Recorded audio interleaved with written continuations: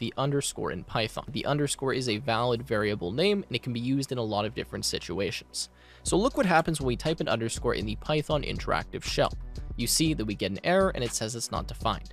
However, if I do something like x equals 2 and then x plus 1, and then I type something like underscore, you see that I get the value 3.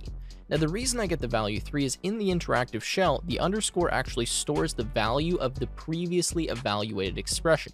So I can actually do something like underscore plus 3. When I do that, I get 6. Seems very strange, but this underscore always stores the previously evaluated expression so that you can use it on the next line without having to type it out again.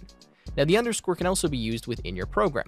For example, you see that I have some code here, and I want to actually ignore the index as I'm iterating through the tuples in this list. So what I do is I use the underscore as an anonymous variable that I don't actually have to access or utilize, and that I won't get errors for with my linter if I have that.